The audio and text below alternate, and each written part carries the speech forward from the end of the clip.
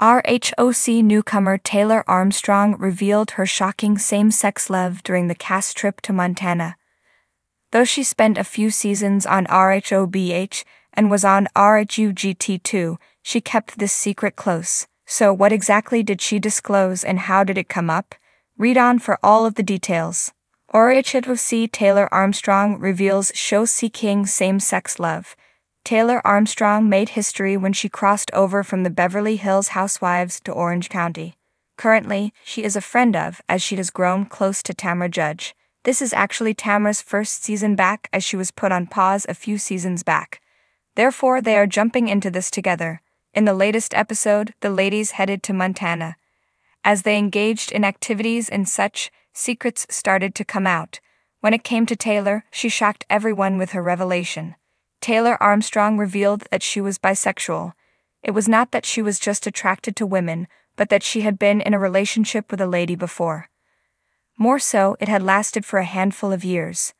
Of course, the women remembered that she was married for some time to Russell Armstrong. The two had a daughter, Kennedy, but after she filed for divorce, he committed suicide. She then found love again and settled into her life quite peacefully. Somehow, her sexuality never came up. This is interesting as she was on RHUGT2 with Brandi Glanville, who is openly bisexual. The two women had butted heads in the past. However, they were able to come to some resolution during their time in the Berkshires.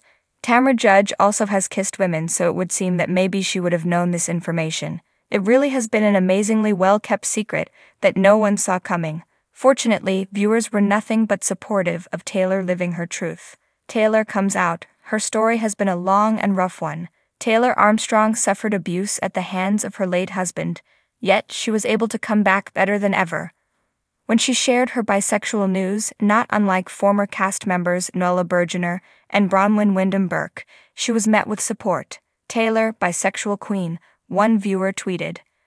Another added, Taylor being bisexual, we love the queen of the gays.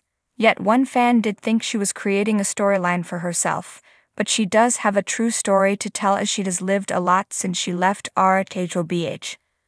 What did you think of Taylor Armstrong's revelation? Were you shocked to learn she had been with a woman for 5 years? Let us know and watch RHOC Wednesdays on Bravo.